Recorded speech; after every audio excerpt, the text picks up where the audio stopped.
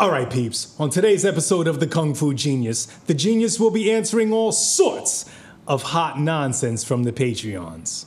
Lots of gems, lots of Viking samurais in tights, lots of, oh, you're a historian? Do you have the documents to support that hypothesis? Let's get to it! And every day, I practice martial arts. Watch out! Yo, Dre, how you doing, man? Sifu, all gravy, how are you? Doing good, man. It's good to see you. Wonderful, wonderful, Yeah. wonderful. So, I had a great birthday celebration last week, thanks to you. Yeah, you up in the UF to the season. UF to the C. So we, as is kind of, I guess, our new tradition or custom. Okay. Every birthday, you get me a new KFG shirt. Yeah, we're trying to in a keep it alive, right? Yeah, so everyone knows that, the KFG logo with the sidekick and the Yeah. beard silhouette. Yeah. Every year since we started this podcast, you've gotten me a T-shirt in a same T-shirt in a different color. But Yeah, even though we're in different like the third season, well, 'cause somehow. I think you gave me the first one shortly before we started the podcast, right? And makes yeah, sense, so makes because I already sense. had the Kung Fu Genius nickname before this podcast, Got contrary it. to popular belief. So Right, yeah, right. and it was great because my good friend Dr. Kenneth J, who's the dude looks like Thor and built like Thor. He is Thor. He's a strength and conditioning coach for a number of UFC fighters, and he coached and did the strength and conditioning for Nicholas Dalby. He also does the weight cuts. He's one of the best guys for weight cutting, and he did that in Brazil. I can use that. Yeah. Nick had a great fight, and then he came up here to handle the weight cut for Mark Madsen. It's like Olympic Greco-Roman silver medalist, and the crazy thing was, Kenneth got me tickets to go to that UFC, which was right here at Madison Square Garden. It was wild. I'd been to UFC before. I'd been to Bellator before, but this was the first time I was at a big, numbered card. You know instead who of was a the fight most night. jealous? Who? That guy. Oh, yeah? Why is that? He was so jealous. Why he was jealous because he couldn't come to UFC? Fucking hey, I wanted to go. Oh, yeah. Oh, that was just the poorest excuse to try and do whatever weird Harry Potter-esque Dick Van Dyke bullshit that you felt. Yeah, I just want to know: have you been working on that all week? Mm-hmm. Yes. Like I feel like you've been trying to Working on it for you know what it years. is? Because the audience won't know this, but shortly before we started recording, Mikey Deane, our beloved sound engineer and rising diva, was burning Dre constantly. Not and really. he was I'm okay. chapping Dre's ass right to the moment we go, okay, time to record. I'm a little unfazed though. Yeah, and right. that was his chance to get you back. So anyway, the crowbarring that in. the UFC was a lot of fun. It was cool to see Yeah. a big card at Madison Square Garden. Originally, John Jones was going to fight Stipe Miocic for the heavyweight, but John Jones had an injury. But no, it was great. It was a lot of fun, and it was just great energy to be there. That last fight was something though. I had the I had the UFC championship jacket that said Kung Fu Genius on the back, because my student Nicole Daniels, I think 2 birthdays ago, got me that Venom. She knew you were going to be going. Yeah, she knew I was going to. It was crazy as I was wearing that. It says Kung Fu Genius on the back, walking around there, and so many people were like, "Yo, where'd you get that?" Yeah. Because they thought, because they sell a lot of UFC stuff during the fights. It's like, you want a T-shirt, it's like $70 for a T-shirt. Right. And so everyone thought I had just gotten it there, but it was like custom. So shout out to Nicole for getting that to me. That was a lot of fun. Nubian Ninja. And it was just cool to be there. It was really a lot of fun. And the highlight of that day after UFC was the fact that Mark Madsen, the UFC fighter, came here with his coach, Firas Zahabi. Yeah. And they did their warm-up here at City Wing Chun, which was amazing, right? That Imagine, was fun. Firas Zahabi, for our audience, they may not be totally, cued in on all the MMA and UFC stuff, but Firas Zahabi was the coach for George St. Pierre. And he's considered ESP. I suppose ESP. Yeah, I suppose he fought like he had ESP though. Yes. I suppose Firas is one of the most well-respected MMA coaches, and it was really cool to see them in here because they, the Firas did some grappling with Mark, and then he put on your gloves. He actually he needed a pair of boxing gloves, and he just grabbed your gloves, right? Just randomly, let me get these. And then did some sparring, some very light sparring. It was interesting to see what they do the day of. They call it a shakeout, which is where you just want to make sure that your fighter is warm, your fighter's not sitting around doing nothing, but you don't want to do anything to run the risk of an injury or to do anything, too intense. So they did like kind of a soft grappling, training and kind of going over different transitions and details, and they did some stand-up sparring, and then he hit some mitts with his striking coach, and then they just did some game plan stuff. And so it was really cool to see Firas at work, and he was super nice. We all took photos at the end. He was very cool. He even went up to my wooden dummy and started banging away on it, and I was like, man, I wish I had a video like, Firas Zahabi banging away on a wooden dummy, man. How killer would that be, right? Love it. So that was really a lot of fun. And earlier that day, before I went to UFC, we all went to Hot Pot across the street for the first time. That was really cool. So that was. And we ate all the food. We ate all the hot pots. Yeah, all the hot pots. So there's a hot pot joint that opened up right across the street from City Wing Chun, and it is fire. Very professional, very modern. So that was cool. Thank you for being part of my birthday. Thank you, Mikey, for being part of my birthday. Appreciate you guys. Still celebrating. I just turned 21. Yeah, right? man. So I can go and drink now. For the 21st time. For the 21st time. I think maybe more now at this point. Before we get started, just want to remind everyone that the best way to support the Kung Fu Genius is on Patreon. Patreon.com/The Kung Fu Genius for all your Kung Fu Genius podcast needs. So if you support us for as little as $5, and what's $5 these days? It's not much, I'll tell you that much. It's barely coffee these days. You can get access to episodes early, as well as all sorts of other goodies, my subscriber reels, translations of Yip Man interviews, all sorts of stuff like that. And for higher tiers of support, you get all sorts of extra goodies, and including one of the higher tiers of the baller tier, you get a private KFG episode with me. I've done a couple of those. So there are a couple of people out there that have like a private KFG interview with me, which is always a lot of fun. Because then we don't have to worry about it being good. We could just be like, hey, let's just talk. Let's go. I've had some interesting conversations with some of our Patreons. Really cool stuff. Patrons are interesting people. Yeah, absolutely. Well, I think we get our best questions from Patreon, which is why I want to take the questions exclusively from our Patreons. Like we will today. Okay. The link for that is below, patreon.com/The Kung Fu Genius. Go ahead and support us. So before we even get started into our regular topic, I have a little bit of a shout out. What's the shout out? It's actually about another podcast. Okay. But it's not a podcast like the Kung Fu Genius podcast, where we talk about all topical things in Chinese martial arts and bruising, all the latest news on stuff that's 50 years old or older.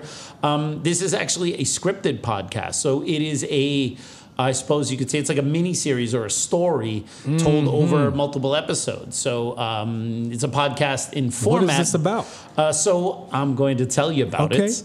Break it down. So it is called The Five Deadly Rebels, a Kung Fu sci-fi scripted podcast. And it's basically a modern day retelling of the Shaw Brothers' Five Deadly Venoms. Okay. Except it takes place here in New York.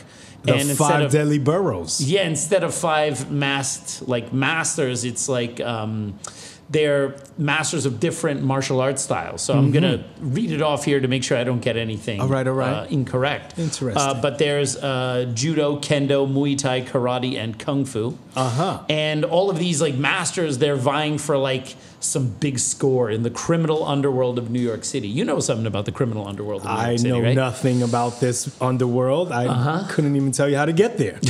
How to get to the underworld? That's such a tourist question. Excuse me. Can you tell me how to get to the underworld? Yeah, it's just go to Times Square. It's right there. But what's also cool about this is that the soundtrack of this podcast story, this saga, is from the Wu-Tang Clan producer. Well, you probably know how to say this better than me. Check that. Who is that? Silver Rings. Silver Rings. Silver Rings, yeah. Okay, I was going to say Silver Rings. Silver Rings, all right. Killer Rings. Silver Rings, The host his name's Ian, who's also one of our Patreon supporters, by the way. Right. Ian Tuason.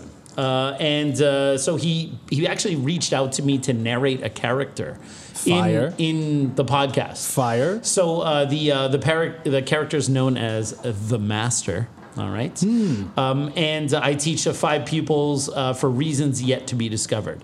The narrated fight scenes with the Kung Fu Master character describe the different animal styles of Kung Fu pretty accurately, and it's worth checking out if you're a fan of Kung Fu. So I'm going to do my first narrative podcast recording. It's interesting you say this because we actually hanging out with Raekwon the other day, me and Mikey. Oh yeah, and that's crazy. We super cool. Yeah. Typical day at my job now. Wow. Typical you know day. what's weird is that you sent me a text that like Raekwon was at your place. I told you that and he was. That was on Monday night, right? Yeah. And I just at that point when we were doing some sparring at the end of class, and I just put in Wu-Tang. All right, for the students to do the sparring, and as soon as the Wu-Tang started playing, I get a text from you, and you're like, "Yo, Raekwon's at my place." I'm like, this can't be real, man. It's so random. So anyway, like if you guys are into like kung fu stories, which I assume a fair amount of our podcast listeners are, check that out. And I'm gonna put links to that podcast in the description, and you'll hear my silky smooth voice on an upcoming episode. So super excited about that. KFG audio chocolate. Okay. Audio chocolate. Yeah, I know we should not tell Ian about our other students that have way better voices than me and do this stuff for a living, right? Yeah, we got a burrito. Yeah. We got like radio voice guys What's in here. What's up, man? What's up, baby? I've always been told that I have a face for radio and a voice for television. You do. Yeah. So anyway, I've got a face that launched the 1,000 ships. Hey everyone, just want to let you know Wing Chun Illustrated is now offering a paperback edition through Amazon, reaching a larger global market. And no, they're not ditching the glossy magazine edition through MagCloud. You can now simply choose the version of this magazine you prefer and the one with the cheapest shipping wherever you live. Order your copy of Wing Chun Illustrated today across 12 Amazon marketplaces with free shipping for Prime members. Go and check that out. So I have an idea of something to talk about today. I actually got a great question again from Seafood Topher, one of our good friends, and also shout out to Seafood Topher. Yo, what's going on out there? I know. Oh, you know what it mentioned is? Seafood Topher and then the police turn up. Yeah, you know what it is. That's the underworld Someone's out there. in the criminal underworld, I was going to say. All right, someone went to Times Square. Right. It's this one elevator in Times Square, if you know. Yeah. It's the one that Tupac went up and then got shot. If you just go down, you go to the underworld. That's When you if know, you go you up, know. you get shot. Yeah. Like, that's how it is. I know exactly where that building is, too. I'm sure you do. I'm sure you do. It's so you're the man who knows I've been where all there the bodies are hidden. thousands of times. I don't know where the criminal underworld is, but I know where the Camden underworld is. Oh, God. I don't know, man. Please don't tell us. So anyway, Seafood Topher has got a great question for us, as always. In fact, a few episodes ago, we did an episode based on one of his questions, the episode about ranks. And that's he has his own podcast, by the way, that other Wing Chun guy. I don't recall us talking about Shabba ranks. No. So here we go. We wouldn't. So we're not a reggae podcast. But before we get into that question, I got to talk about something that's been going on IG lately. Well, lately at the time of this recording, maybe by the time this episode comes out, it's old snooze by that point. What? What's this? So my boy Viking Samurai wants to fight. You told me about this. Yeah, okay. So let me just backtrack a little bit, because if people are not on Instagram, you might not know about this kind of brouhaha, right? So Viking, yes. Is the guy that he wants to fight one of our Patreon supporters? No. Okay. Let me set the stage here so that the audience gets caught up, because we cannot assume that they know what's going on. Okay. So as you know, one of the things that people are doing nowadays, especially YouTubers, calling them out. YouTubers are trying to get fights with professional fighters. Yeah. Okay. We got our Logan, what's his face or whatever, was perhaps the first one to do it. Yeah. Except that he's like a really good boxer. He's actually pretty good. Yeah, he's actually pretty good. I shouldn't say he's a really good, but he's very powerful. He's young. He trains. He takes it very seriously. He almost beat Fury's. He takes he lots almost beat Fury's ass. He takes lots of steroids, right? Yeah. So there's this like kind of new thing where like you could basically just be a YouTuber or an average Joe or a slightly above average Joe who's not famous, and then if you talk enough shit, you'll piss off one of these guys and convince them to fight you for some bucks, right? So Vikings, similar to what Dre Ison tried to do. What? You're not bringing him back. We're not bringing him back. So I never brought him back. First of all, we started taking questions only from Patreons, mainly to not let Dyson get in. Because that broke motherfucker won't even support us for $5 a month. He's not on Patreon. No matter how much you keep saying that he is, he's not there. I could have sworn he was a supporter. No. He is on the low, I think. He's a detractor. He's a hater. I think he's on the low. He's a hater under a different name. So anyway, Viking Samurai, he's a YouTuber. Yeah. I've been on his show before, and he's big into like Van Damme and stuff like that.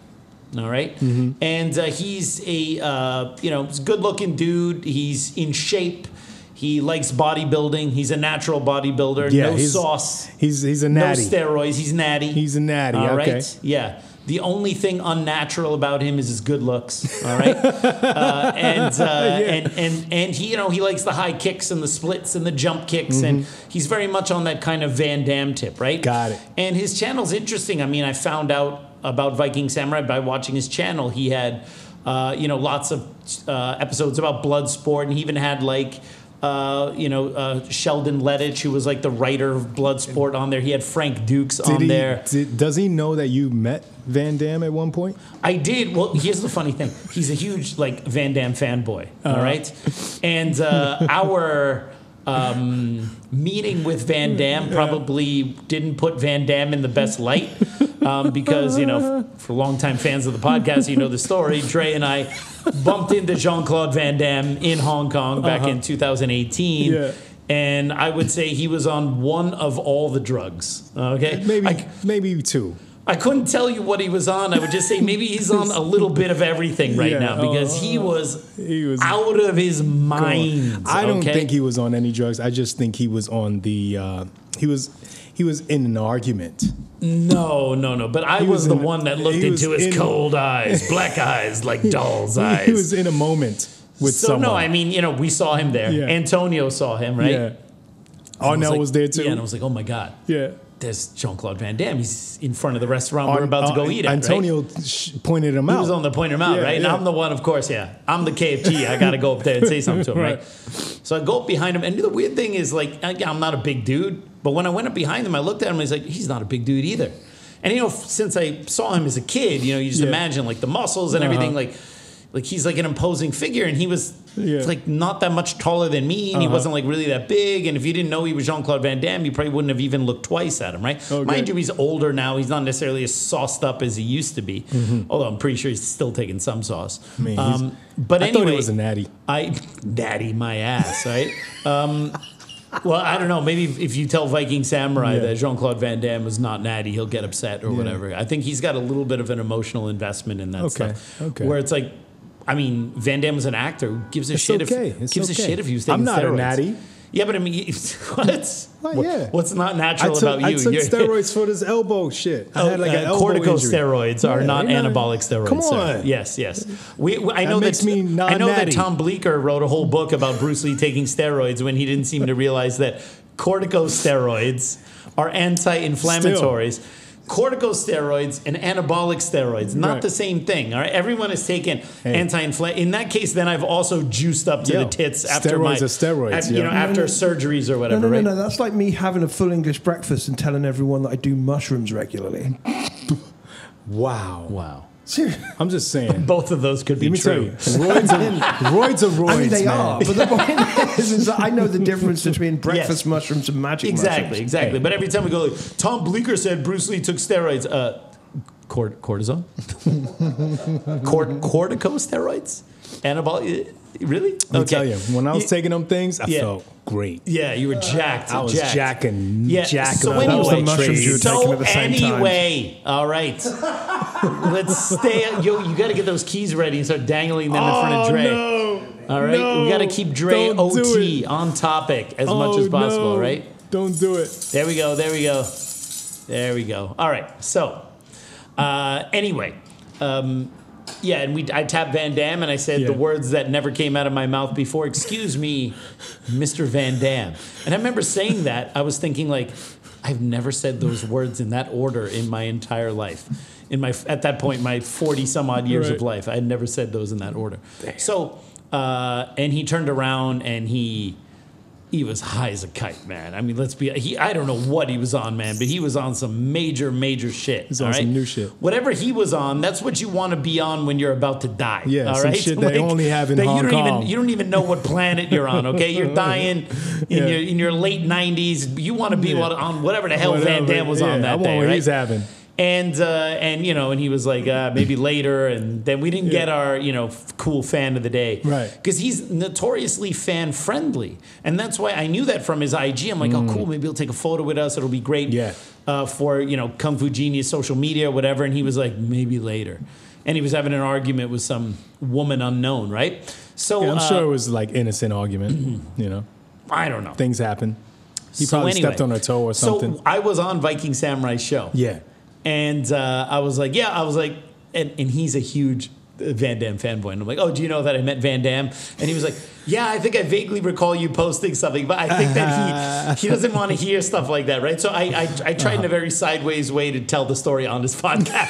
It's like, well, I tapped him, and he might have been on all the sauce. Or maybe I said he was just drunk or something, right? But no, he was high as fuck, man. Yeah, man. Seriously. So anyway, nothing wrong with that. Viking Samurai is a huge Van Damme fan, and he's also had a series of interviews with Frank Dukes where he was trying. Because Frank Dukes is a notorious bullshit artist. Frank Dukes is a Van Damme fan too. No, he's not. The two of them, he sued him. And I could have sworn he was. No, they were back in the day, but they had a very acrimonious split over the movie The Quest. Oh, they're not homies anymore. Ah, damn. But anyway. Viking Samurai, his real name is David. He's like an 80s American martial arts action movie fan to like a fault, like to a fault, right? Like it's all Van Damme, it's all all that old school stuff, right? Yeah. And hey, I grew up during that time period. I love it, but I also grew up and got into other stuff too, and I can appreciate like Bloodsport, which I think is a great movie, and also understand that it's campy and corny and it's of its time. And when I was a kid, I thought Bloodsport was the craziest, best movie in the world. Yeah. Because like the whole aesthetic in Hong Kong and the fight, I was like, wow, this is amazing. And then you grow up and you're like, this is so cheesy, but there's still something about it that's entered. Like I still watch Bloodsport like twice a year. If it's on that TV, I'm watching it. I'll keep the channel. My thing is I introduce Bloodsport to people who haven't seen it, and I give them the live commentary from the KFG, like, oh, this is so-and-so, this is the history of the Kowloon Walled City, this chase scene doesn't make any sense because Van Damme first gets chased by Forrest Whitaker and the other dude, and he's crossing Nathan Road on the Kowloon side, and he ends up somehow on the Hong Kong Island side on a jetty over there, and it's how did how did that run, right? It's also like when you see Men in Black, the first Men in Black, before Will Smith was married to Jada. Was that in the movie? No, that's real life. Sorry. Damn. I don't know if you remember the first Men in Black. It starts and he's a cop, right? Yeah. And he's chasing some dude, which at the time he doesn't know is an alien. And they're running. Chasing my man who played Darth Maul. Oh, was that Ray Park? I think so, yeah. No, it was not Ray Park. It was just some dude. It was just some dude. All right. No, it wasn't. These are Dre facts. It was Dre facts. Alternative facts. First of all, it was not Ray Park. I know it was. It was literally not Ray Park. I'm telling you. Ray Park. And everyone right now is watching this, is Googling it. And he's in the movie, though. That's called moving the goalpost. Yeah, moving the goalpost. Yes. He's in the movie, though. Yeah, so he's not that character, but like he's in the movie, so I'm still right. He might be confused with Ray Parker Jr., isn't he? The guy who's saying Ghostbusters? All right. So anyway, if you see the opening scene, like Will Smith is chasing that dude and he's around Times Square. Yeah. And when he finally catches up to him, he's like on Central Park West. And you're like, I live in New York. That's a long serious running. Sir. Yeah. Now there's a film called Premium Rush that starred Joseph Gordon-Levitt. Right? They shot it right here out in front of City Wing. Well, they shot it mostly up where I was living on Riverside Drive around like that. And there's this right at the beginning when he first runs away from Michael Shannon, right? He's riding down Broadway like at 112th and he's going past there, that gets to 105th. And then the next shot, he's riding down Broadway from 138th down to 125th. Yeah. Oh, and it's like, I'm like, you see, this is, I live here, so I already know that this is completely Then I remember they actually shot a whole scene right here on 6th Avenue because all my female students were looking at Joseph Gordon-Levitt. And they were like, oh, he's so dreamy. And I crossed the street and he walked the other way and I looked at him and like, it was, oh, he's so dreamy. You were like, oh, right, they're correct. He is dreamy. To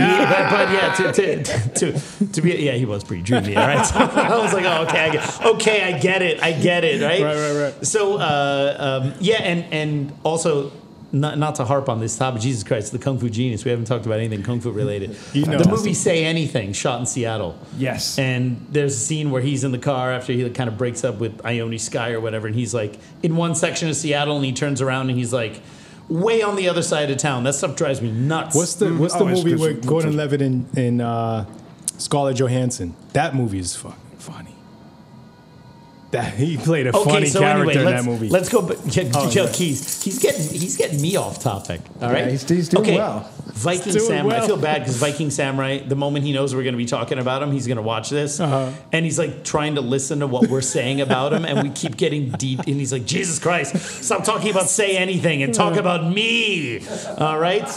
So anyway, my bad. Lately, I think maybe in an effort to make his YouTube channel bigger or his Instagram bigger, he's been like trying to get a fight with like a real dude, and he started calling out Michael Bisping of all people. All right. Retired former middleweight UFC champion, all right, who's got one eye and two fake knees now, right? Regardless, a one-eyed, two artificial kneed Michael Bisping, I think, would beat the brakes off Viking Samurai in the ring. Now, the funny thing is when I say that, people get that most people who understand fight sports, they know that Viking Samurai has no chance against a professional or former professional. I mean, look, when it comes to boxing, everyone has a puncher's chance. Okay. Anyone can go in there and land a shot and beat anyone. It's happened a lot of times, right? It's been done. But that doesn't mean that it's statistically probable, and that doesn't mean that it's going to be the case. And there were a couple people, like he's got a couple people who think he can do it. Rocky did it, and Rocky, a fictional character, right? But that's also Viking Samurai's also like kind of I think he's trying to be an actor, maybe he is an actor. And I think sometimes people confuse movie fighting and fairy tale endings with the real world, right? Doesn't matter how good your splits are. Doesn't matter how good your jump spinning back kicks are, all right? When you are in the ring with boxing gloves against someone who has done it many, many times before. Someone who's been in the trenches, has that experience, understands how to pace themselves over the course of however many rounds they're fighting. Controlling that adrenaline, their power, too. Can control that adrenaline because they've been there before when the crowd is cheering. And you're in there for the first time, okay? That's got to be some real fairy tale shit for you to win. Now, I'm not saying that Viking Samurai couldn't go in there and land a lucky punch on whatever person decides to go in the ring with spinning kick. Lucky back spinning kick in boxing and then get disqualified, right? Maybe that's what he's going to do. He's going to come out, he's going to try one of his Van Damme kicks, knock the guy out, and then get disqualified and then make it a controversy. That's not a bad idea. It's not a bad idea. And it avoids him getting his ass beat. All right. Although I don't know, I can imagine him trying to do a jump spinning back kick against Bisping and just Bisping just cracking him with a left hook. In midair. All right, in midair. No. Yes. All right. Oh, man, so, first of all, I think Bisping, from what I understand, I think Bisping already blocked him because he kept like kind of trolling him in the comment. He kept trying to troll Bisping, and I think Bisping's already blocked him. But I also think, Bisping. That's not a big enough fight for Bisping. Is this a loud environment that we're in? Yes. If Don't make no sense. I mean, that fight doesn't make any sense for Michael Bisping. Because first of all, Michael Bisping's retired. Yeah. He's dealing with some health things. But he's also much bigger than Viking Samurai. And that is true. If he wanted to come back for some kind of celebrity... Cut all that weight? Well, if he wanted to come back for some kind of celebrity boxing match, it sure shit would not be against Viking Samurai. It would need to be against a celebrity, all right? So someone that people know, right? Right. If you're not, like, really cued into, like, the Jean-Claude Van Damme, Sheldon Lettich, Frank Duke's world of YouTube, you have not heard of Viking Samurai, right? And so for Michael Bisping to take a fight with him doesn't make any sense for Michael Bisping, because the thing is, for a former professional fighter, they have everything to lose. Like, yeah, the thing is, yeah, if you're the upcoming YouTuber that wants to get in there and fight a professional, if you got in there and got your ass kicked, you still win because you got the press, you got the fight, anything, maybe you got he some should money. fight Logan Paul. Yeah. But see, the thing is, Logan Paul's not going to fight. Logan Paul wants to fight a former MMA guy, former boxer guy. Bisping should fight Logan Paul. No. Yeah, that would be a much more suitable type fight, right? But not, not Viking Samurai, right? No diss to Viking Samurai, because I've been on his show. I think he's great. I love his content, but it's realistic. And I know that in his mind, because he's an actor, he's like, yeah, well, the odds are stacked against me, so I'm going to show them all that, yes, I will get a fight with one of those celebrities. Not sure, okay? Damn. Anyway, I don't think the Bisping thing's going to happen, and I think that that's good for Viking Samurai, because Viking Samurai also has a couple things, in my opinion, against him when it goes to going in the ring and having a real boxing match, okay? One, okay, he's never boxed before. He's never been in that type of fighting environment. Two, he's really into bodybuilding, okay? And now he's kind of he's training with a boxing coach. And the boxing coach that he has is really great. But the problem is, it's just like when you learn Wing Chun. If I teach you a new move or a new defense, okay, I just taught it to you, but that doesn't mean you can apply it at will. And sometimes from his postings, I have the feeling like, okay, so you just had a boxing session or a sparring session with a really good coach.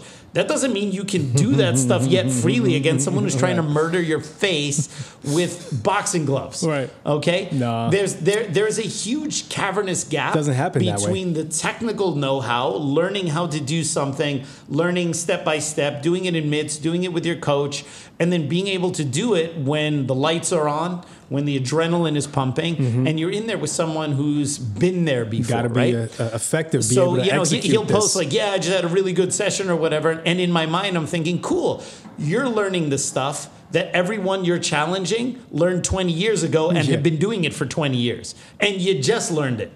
And I think there's a little bit of a Dunning-Kruger effect in him not understanding that gap. Because someone who's been in the ring before, it doesn't mean that they can't get knocked out or that he can't land a lucky punch. But someone who's been in the ring before and fought before knows what it's like to get punched in the face and not fall apart when it happens. Or maybe he lands and then they go there and they keep going. Right. But he gets that same punch, and it's the first time he feels his nose is bleeding a little bit, his nose is a little twisted, psychologically, his eyes getting crazy, a little puffy, and he's never done that before. And suddenly he's thinking about that stuff. And the other guy, if he got hit and got a black eye, would just keep fighting and not think about it. Yeah. He's now thinking about the swollen eye, the busted lip, the busted nose, how his feet aren't moving the way he wants it to, and the guy's going to keep coming at him. The other guy knows how to pace themselves. The other guy knows how to deal with adversity, and he's going to be in there, and then he's going to realize, oh shit, this is where it comes, right? So the Bisping thing's not happening. So then my boy Nam Phan, who's a former UFC fighter, he's 40 years old. He still trains every day. He's got an Asian brother get some love? That's right. It's our boy Nam Phan, MMA, right? At Nam Phan, PHANMMA. That's his famous quote, by the way. And he's great. I love him. And he's a fan of the podcast, and he's said like really nice stuff about the podcast. He's always like really encouraging to me, and like, he's like, oh brother, you're really great shape or whatever, and it's a total honor for him to say that about me. And he had this like very innocent posting where he talked about Nate Diaz and calling out regular people to fight. And Viking Samurai, I think he misunderstood the post. and then got a little uppity, and then the two of them went at it, and now so the thing is that maybe Viking Samurai will fight Nam Fan in a boxing match. And I had Nam on my on the KFG Instagram. We did like a live. Yeah. And maybe they'll set up something for January. Now Nam gives up weight to Viking Samurai. Viking Samurai is a little heavy, so he would have to come up in weight. Viking might have to lose a little bit of weight. But there is a cavernous gap in terms of skill and experience, and also the ability to keep a cool head under that pressure. It's one thing to stand there and hit a bag. It's another thing when the guys hit you a couple times and you hit him a couple times and he's not going down. Yeah. And then you're like, dude's not going down. He keeps coming at you. I think that there's a part of me that I know that Viking Samurai's trolling a little bit because I think he knows that this is, if he gets a fight like this, it'll be good for his channel because he'll get some exposure. But I also think that there is a part of him that thinks that he can legitimately beat a professional or former professional or retired professional in the ring just because he lifts weights and hits the bag a little bit. And you know, it's funny because Nam will text me every now and again, like when Viking posts something. It's like he'll have a boxing session, and immediately afterwards, he's doing bicep curls and weightlifting. Right. And it's like, you do know that all the hypertrophy that you have from building up muscles, those muscles need fuel and oxygen when you start fighting, and they're going to be depleting and sucking on your cardio. I don't see him doing a lot of cardio. Okay. And if I were Viking Samurai right now, I'd probably lay off on the bicep curls and No, you don't need them right now. Start running, start doing biking, use the Concept 2 rower, do heavy bag rounds, lots of sparring, lots of technical training.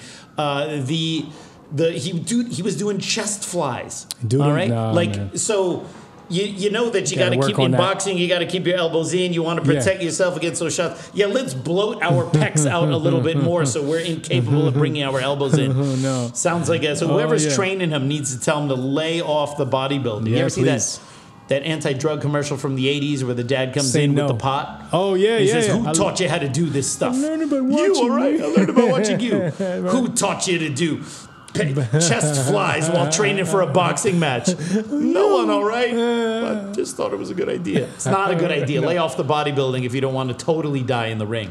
And I mean, gassing out. All that bloated muscle mass needs fuel. That's fuel that you're not going to be able to use for like punching because it's just there to keep that stuff moving. So anyway, we will keep up to date on this ongoing saga. If it happens sometime in the new year on a weekend where I'm free, I might consider flying out for the fight. Okay. That'd be a lot of fun. So anyway, I might be down for that. Mikey, you down for that? 37 minutes in. Let's get to some. Let's get to the question topics. All right. All right. Let's see what we got here. I'm doing your job for you here. I can read it. All right, here's our question from Sifu Topher. So if you're not local to NYC, one of the easiest ways for you to improve your Wing Chun training is to train online with me. Online private training is tailored toward the individual and geared towards serious practitioners who want to improve their skills or knowledge base. I offer 2 private lesson subscriptions, twice a month and 4 times a month. Kung Fu Genius listeners use the code KFG Online to get 1 online consultation lesson free with the purchase of any subscription.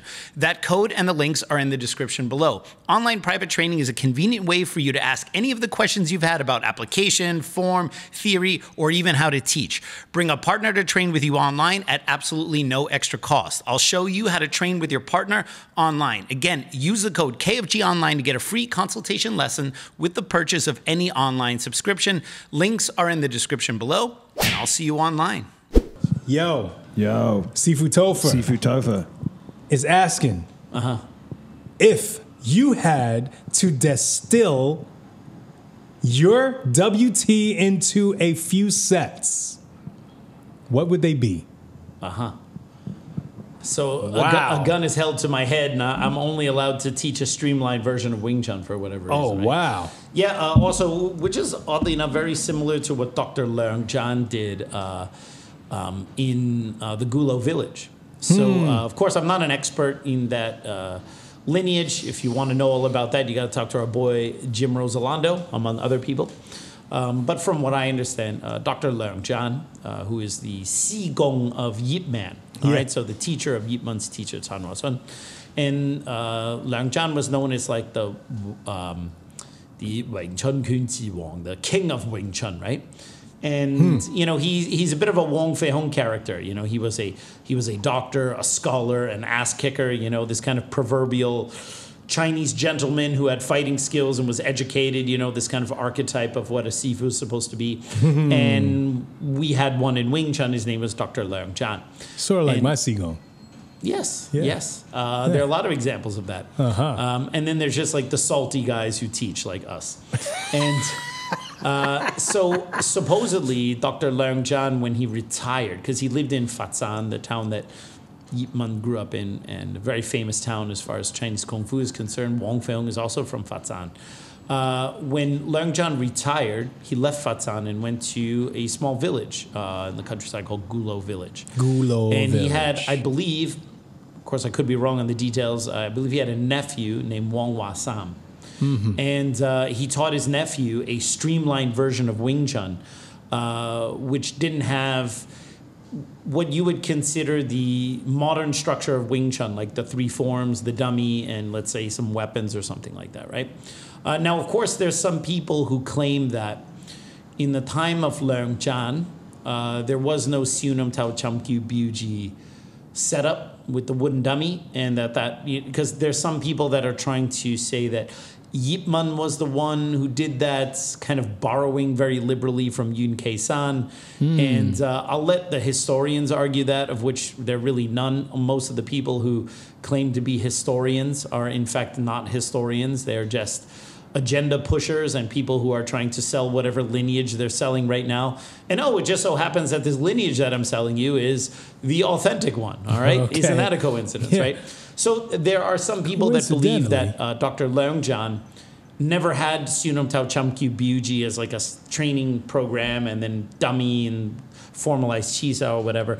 And they believe that because later when he went to Gulo Village, the streamlined version he taught to his nephew did not have Sunam Tao Chamkyu Byuji. He basically distilled it into like 12 short sets, from what I understand. Again, I'm not an expert in that lineage, so apologies for any inaccuracies as far as that goes. He distilled it into like 12 basic exercises that you do solo, you can do on the dummy, and you can do with a partner. And it was a very quick and simple set. I remember when I had a training session with Jim Rosalando many, many years ago when I first met him. He was like, oh, I'll teach you like the Gulo Village Wing Chun. And then like, you know, I was there for like an hour and he showed me the sets and went on the dummy and he's like, okay, that's it. You know what I mean? And it's kind of funny because in our Wing Chun, like I could stand there and demonstrate the Sunam Tao, the Chamkyu, the Byuji, the dummy, the pole, and the knives. But I couldn't say, okay, that's it.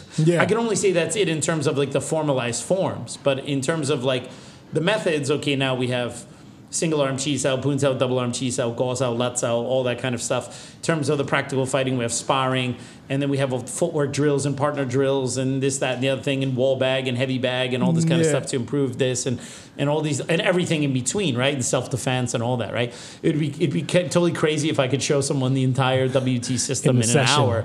I mean, I could show someone how it works. I could give them examples, but like to go from like soup to nuts and show the whole thing, this is, you know, the style is simple, the style is straightforward, but there's a lot of curriculum to teach to get good at that simple style, right? So to a certain degree, you know, streamlining your Wing Chun is kind of what supposedly Leung Jan did when he retired and then spent his remaining years in the Gulo village teaching his nephew and taught him this more simplified version. There are some people that look at that simplified version, which doesn't have the forms, and then they use that to deduce that Leung Jan never had the forms and that is the only version of what Leung Jan taught. But there's some problems with that hypothesis because there are other people in the Chanwa Sun lineage outside of Yip Man who also have the Sunam Tao Chamkyu Byuji form structure. So, I mean, that's more of a question for the so-called historians. But There are really no Wing Chun historians. They're people who have an above average interest in history, but that doesn't mean that they're using historical method. That doesn't mean they're using Bayes' theorem to figure out probability in terms of what they claim is a fact. That they could say, okay, this, there's a lot of confirmation bias. There's a lot of, these aren't facts, these are opinions. There's a lot of hearsay and interjection that gets sold as pure fact. And the truth is, even if you go to China and do research, all you're doing is listening to what other Chinese guys are telling you. And they're telling you what they heard from their Sifu, which is rife with bias, confirmation bias, hearsay, fill in the blank facts or whatever. So you can't really make any authoritative claims about Wing Chun's history. That doesn't stop people from doing it. There are plenty of people out there like Sergio who have all these claims about what exactly happened. Dude doesn't even speak Cantonese. Right? He doesn't read Chinese. And he makes very bold claims. He was there. He must have been there. He must have a time machine, right? It seems like he was there. So the problem is you can't... You can look at different things and you could say, okay, this is what these people teach. This is what this lineage teaches. This is what they profess as the history. This is what they profess as the history. But that doesn't mean that anything they're saying is remotely true. There are really no written records. Even the stuff that supposedly came out from Hendrik Santo a number of years ago, which I also believe, it's all bullshit. All right, it's all bullshit.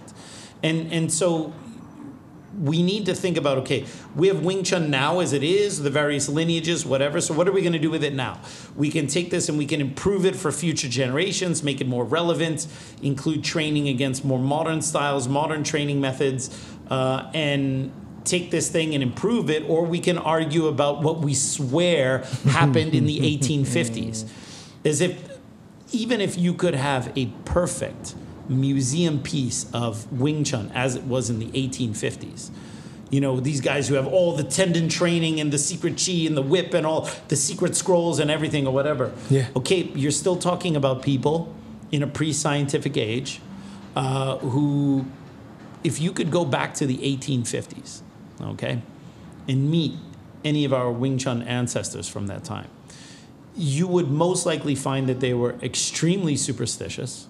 Because at that time, like in a pre-scientific era in rural China, in a budding town called Fazan, what do they know about the world outside of Fazan? They barely know about the other parts of China. Right. Okay? Now, their only exposure are the other martial arts they fight in Fazan. They've never seen a boxer. There wasn't really boxing the way we know it then anyway. They've never seen someone who could throw a jab, cross, and go in a single leg takedown and tie you into knots on the ground. Yes, you had Chinese wrestling, you had Shai Jia. I'm not saying there weren't people going to grab you and throw you and sit on you or whatever, but to the level of what we have nowadays with jiu-jitsu and grappling and sambo and the understanding of striking and how this can integrate with your grappling and the different training methods or whatever, you didn't have any of this. So it doesn't matter how good those guys were. They could have had the thickest, most powerful tendons in the world. Yeah. They could have had the secret connected roots so no one can move them or whatever, and I still wouldn't put them for more than 30 seconds against any UFC fighter in their weight class. Damn. All right? Not because they weren't good. You have to look at everyone for their time. Okay? The same way you cannot look at Helio Gracie and say, well, he was, one of the principal founders of Gracie Jiu-Jitsu and old school and the guy who really knew it, and if you could go in time and take a prime Helio Gracie and put him in a grappling match versus anyone now in Brazilian Jiu-Jitsu in his weight class, he would not do very well because Brazilian Jiu-Jitsu has improved so much. Same thing with many boxers. I think that there are a lot of boxers from older eras who could have done well today, but I do think that if you go back 70 years, where the rules were a little bit different, and you put those guys in with the new rule set and the new style, they would struggle because these things evolve. Fighting, yes, we only have 2 hands and 2 feet, as Bruce Lee said, right? But our knowledge of the best way to use those against different types of fighters in different situations has increased so much that even if you could make a claim that, all this secret old shit in Wing Chun that would make you so good, it's all been lost. Oh, by the way, but I actually have it. I'm the only guy. Because I did my research in China, and I can give you all the stuff that none of the other Wing Chun lineages have. Okay, even if you could make a claim that there was a bunch of revealed knowledge that has gone lost and would make you so much better, I still don't think that actually makes you better at fighting against someone with a modern day mixed martial arts skill set. It might make you better against other Wing Chun people in the walled garden of Chi Sao. Oh, you could throw people around in Chi Sao. Okay, great.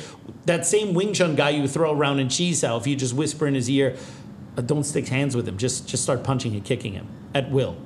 You might now suddenly have problems with them because, he's not playing my game. And I learned a couple cool ways to hack and game the system with this old school stuff. But now he's not playing my game. Now I have a problem. And I always find being difficult. He's being difficult, right? He's residual. How come you don't want to stick hands with me, bro? Because your opponent is under no obligation to stick hands with you. Not at all. He can stay at distance, jab your face off, and kick you in the nuts. He doesn't have to touch your hands. So anyway, back to Topher's question.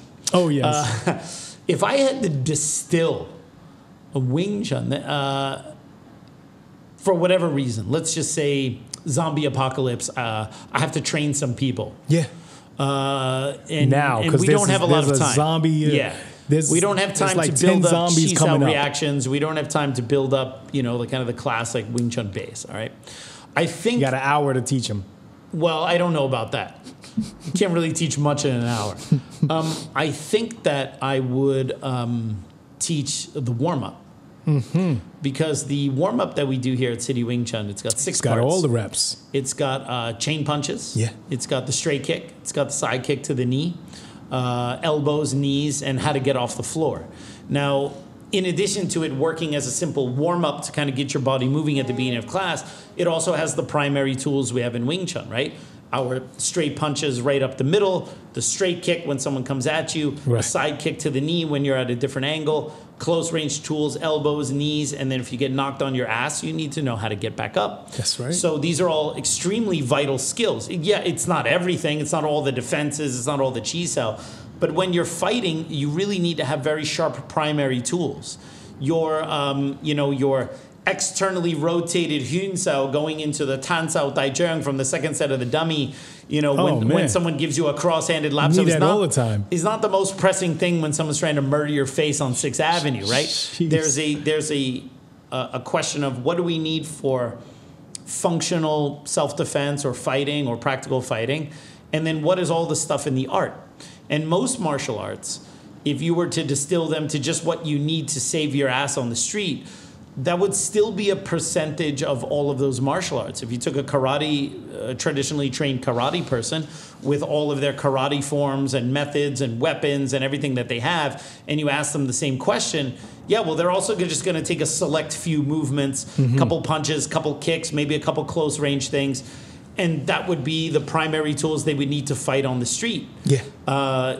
If we were just preparing ourselves for fighting on the street, we just need to specialize in a couple things and then do a lot of really hard sparring. But if you're interested in learning something, as part of a process, a journey, learning something completely, then you learn the entire martial art. But even in Brazilian Jiu-Jitsu, there's so much stuff you do with a gi, chokes with the collar and ways you grab the sleeve and use it, even pulling out the lapel and using that to wrap. Like that stuff you're only going to do in gi grappling with another jiu-jitsu person, right? If someone attacks you on the street and you're a jiu-jitsu person, what are you going to do? You're going to cover up, you're going to clinch, get them on the ground and do some simple stuff. You're not necessarily going to go for barambolos or De La Riva guard or any of that kind of stuff. So there's also within the art of Brazilian jiu-jitsu, there's a huge palette of stuff which is part of the art, and it's necessary for dealing with high-level guys within the same style. But that wouldn't necessarily be your toolkit for the street. No. So, even a boxer may not need to use all this stuff. If someone's attacking them on the street, they need a couple really sharp combinations and maybe a clinch or something like that, right? So an argument can be made that if we really just needed something quick and dirty for fighting, any martial art could be condensed to a couple elemental bits just for fighting. So that's how I'm going to kind of take this question. That warm-up. So I would say, we do the warm-up, but not just say just teach someone the warm-up and be like, okay, you have enough for fighting. Teach them the movements that are in the warm-up. Yeah. The chain punch, the straight kick, the side kick to the knee, the elbows, the knees, and the get up off the ground. In addition to that, I would teach some clinching tools. Because one thing you learn very quickly, perhaps Viking Samurai will learn shortly, is if you cannot put the guy out, all right, you punch the guy a couple times, he's standing there and he returns fire, and you're not able to successfully parry or deflect or move out of the way, you're going to have to clinch the guy up. Mm-hmm. Because when a fight is starting to get out of your control, meaning you're getting pieced up, and the pace is exceeding your ability to kind of control shit, then you need a clinch to slow the pace of the fight down. To get really close, where even if you ate a couple shots, those are not the most damaging shots because you're almost so close. It's, it could be annoying, could feel a little cheesy on, some of these kind of hits that people do in close range. But that's how you kind of save your ass. You're either all the way out or you're all the way in if you're trying to stay as safe as possible in a striking match, right? And so in addition to the tools of the warm-up, the chain punches, elbows, knees, the kicks, all that kind of stuff, I would teach a couple basic clinch tools. All right? You can't put the guy out with your chain punches or your elbows. You're going to have to grab his head, tie up an arm, stick to him, press him, have a couple close-range strikes, so at least you can keep hitting and you can minimize some of the damage, right? Another thing I would emphasize is a distancing side kick, which is not a typical tactic in Wing Chun. Normally, when we use kicks, kicks in Wing Chun are either meant, whether this is possible to do or not, as a fight-ending sequence. Yeah. Bam! The one really solid, well-placed kick to kind of put the cap on. It could be right at the beginning of the fight, could be in the middle of the fight. Whether you can really put someone out with a well-placed kick, I mean, we've all seen it happen.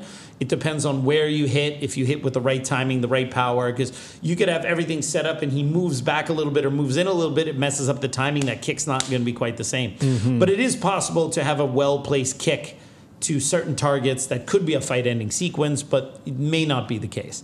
So Wing Chun, usually when we apply kicks, it's either, okay, we're going to end the fight with this well-placed kick to the knee or the gut or whatever, or we're going to use this kick as maybe an entry to getting club. I'm going to kick the person while my hands are going forward, and then use that as a way to close the gap. We don't just in Wing Chun, we don't just kind of kick the way you might see kicking in certain aspects of kickboxing. I don't throw a couple low kicks just to see what your reaction is, and then throw a couple half kicks to get you to lower your hands so I can set you up for something up top. Because if we're talking about self-defense, if it's social violence or predatory violence, you don't have 2 rounds to test how does he react to my jab. Oh, he's more of a counter fighter. Oh, he's kind of a pressure fighter. Oh, when I kick him a couple times, he switches leads so I can go for the... It's not a sport match where you have tape of this guy that you watch before you fight him, and then you have a game plan going in there, and then you see how he reacts, you see how your timing is, and then over the course of X number of rounds, you implement your game plan. If it's social violence, oh man, it's the guy's in your face. Hey, what are you looking at? He's putting his head on your head. He's pushing you. He's getting in really close. Oh man! And you have to put up some kind of fence, whether active or passive. You have to either create total space, or you have to put your hands in a way where you are covered from sucker punches. You cannot stand in the Wing Chun Zhong Sao. No, sorry, I don't want to fight or whatever. This close to the guy's going to cream you with a hook. This is only for distance, right? So in social violence, you have the option through verbal cues, physical cues, verbal de-escalation to calm the situation down. But at any moment, if the guy's going to move, you're ready to go forward. So in addition to the 6 basic movements and clinching, I would also teach the fence. Yeah. All right? Get the guy to calm down, having your hands up. It's way better than a traditional martial arts fighting pose, right? And that is... to come back to my other point, if it's social violence, you're de-escalating, you're trying to get the guy to calm down, you're trying not to engage, and either the guy backs up and ends up not fighting you, or you got to go in and do it. But either way, there's no, okay, let's touch gloves, and then you're moving around, going back and forth. You're throwing a couple jabs at him, moving around, saying, okay, you're getting a feeling for his timing and his rhythm, and then over the course of a number of rounds, you're going to be able to implement a game plan. That's not the reality of social violence. Social violence is the dude's in front of you, and he doesn't like you because you looked at him weird, or maybe you provoked it. Say, maybe you forgot about Dre. It's like, I didn't forget about Dre. Yeah, right. And then the guy comes and takes a swing, and then the fight is on.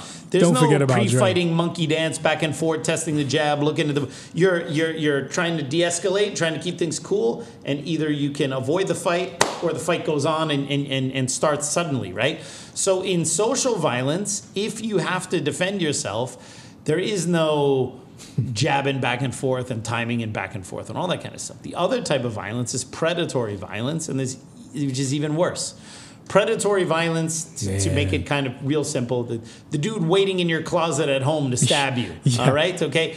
There's no the guy jumps out, runs, jumps on your bed. Not like the usual dude that's waiting in your closet for other things, Dre. Yes, exactly. Right? That's a different guy. He didn't have a knife or anything. Yeah, something else. Yeah. So the problem is that in either case, whether we're talking about social violence or predatory violence, the engagement happens really quickly, and it's possible that things don't go your way right from the beginning. Maybe you hesitated a little bit.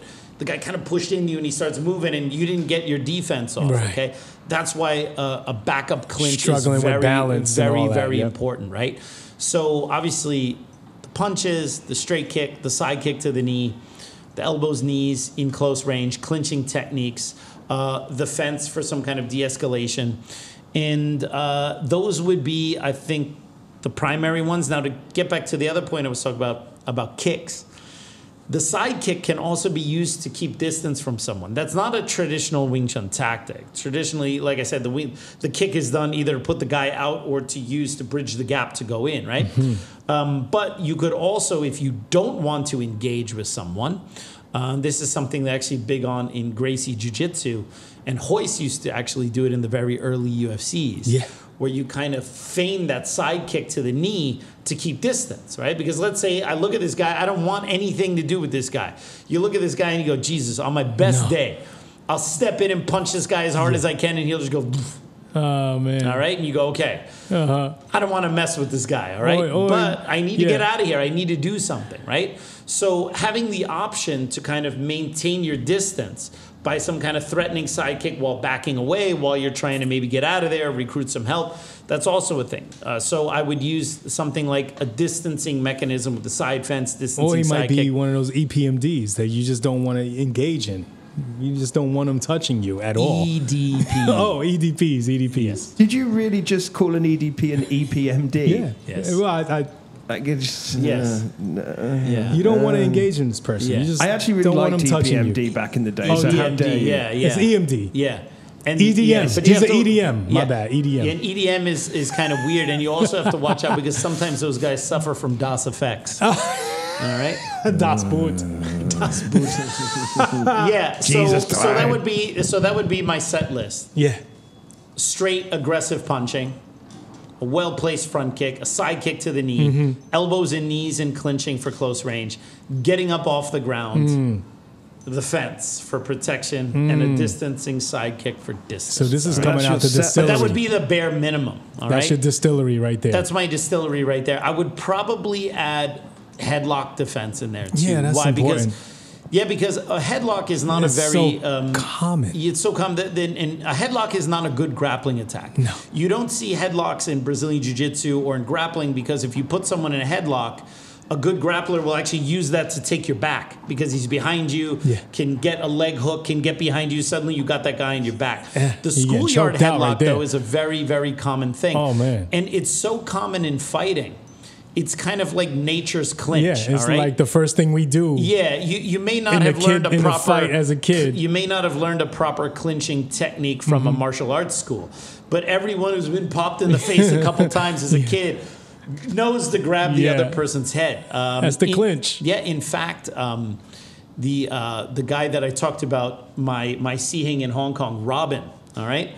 The one who wrote the letter about me only having 1 week of Wing Chun training, right? Not to harp on him. Oh, no. But there was an old video of him where he was on stage and he was supposed to, I don't know, it was supposed to be some kind of friendly challenge. And there's no such thing as a friendly challenge. Who wants to casually and in a friendly way get their ass kicked? Not all right? many. No one, all right? No one I know. The whole thing, this is a friendly challenge. What the F is a friendly challenge match, okay? No, and so there was something going on, and Robin, who's a very competent Wing Chun person, and didn't want to knock this guy out, or perhaps couldn't if he wanted to, ended up putting his opponent in a headlock, which is not a Wing Chun technique at all.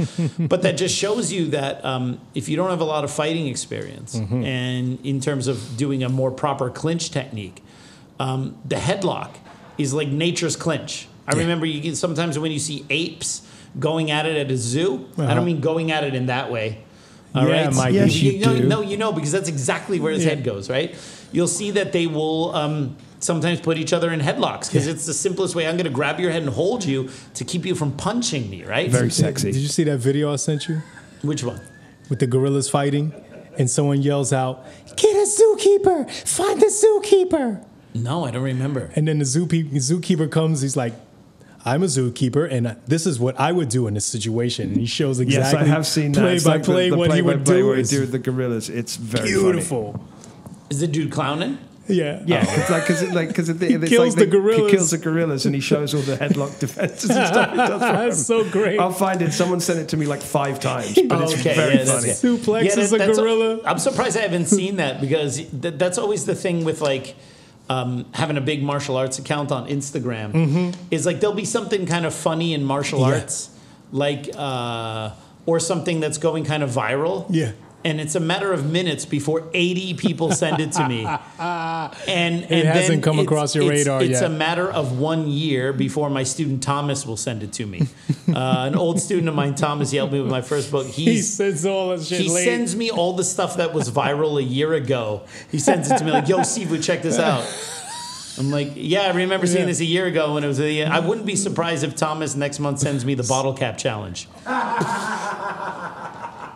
But I get other people like that who send me stuff like, those kind of videos, like, it's like, "Oh, yo, have you seen this?" I'm like, 5 times today. Today. That video, I saw it a year ago when it was new. Too good. It's kind of crazy. Too good. Crazy. Well, you got to see it. I sent it to you. Now, quick question. Quick answer. If you were in that mindset, like a Viking samurai. Okay, we're going back to that topic. You wanted to call someone out. Just for some fame and glory, who would you call out? I'd call you out. No, I'm not famous. I'm talking about someone famous. Can you imagine for all the frustration you've caused our listeners? If we had a we had a KFG boxing match, we're gonna veto that. Okay, not Wing Chun, not Chiu. No. When it's just like Lam Ching Ying's character in Prodigal Son said. Oh, snap! On the battlefield, there's no father and son. No, all right. Snap! I would have a boxing match with you. No, but KFG, have you noticed that like each episode towards the end, he always tries to drag something controversial out of you, like this does. is just like who does that? He's trying to hang you out to dry. Yeah, no, I get it. I see it. You see it, right? No, who would do that? The thing is, I see it, you see it. Oh yeah, and that's all I gotta say about that. All right, everyone. Well, I hope you enjoyed that episode of the Kung Fu Genius. As always, don't forget to subscribe to the Kung Fu Genius. Hit that bell for notifications. And if you have any ideas for a future episode, go ahead and write those in the comments below. And as always, I'll see you guys next time. Word is I'm a Kung Fu genius. Technique speaks for me, not lineage. Forget Jet Li, cause I'm the one. Many call me seafood, but to you I'm sea gung. And I produce masters. You surpassed us. Your Kung Fu stiffer than corpse and caskets. City Wing Chun is the house I built. Violate the gate and your blood gets spilt. Alex, Richter, always the victor. 1, 2, 3, bam! Dre doesn't have the clap because he's too busy trying to get back with the person that he shouldn't be getting back with. Oh, put that in the outtakes, please, Andrew. All right, you ready? You ready? Nah, motherfucker. Yeah, I'm ready. Okay. Yo, Dre, how you doing, man? All right, everyone. Well, I hope you enjoyed that episode. Hey, Dre, your hand is in my screen every time you do that. Shake those keys. All right, Dre. Lots of Viking samurai in tights. Lots of Viking samurais in tights. Yeah. Why? All right, peeps. The f was that fart sound? So it was a shart. It's Shart Week. What time is it? Okay, I gotta get my ass out of here. All right, Pete. That wasn't me. Don't look at me. I was about to nail that. That's what she said. She had you pegged. Oh, God. All right, peeps. He doesn't remember what he's supposed to say. He's going to start. You're a historian. Can you show me your document? Who said I didn't remember that? I would say about 2.5 years of history inform us on that. Oh, you're a historian? Yeah, I'm a historian. I got the podcast to support the hypothesis that you don't remember shit. All right. Wow. He was even futzing with the words there, and I'm like, oh, he's tripping out. And he fixed it. Hi. Good job, man. I forgot to say Wing Chun, but, it's cool. It's okay. You're a historian.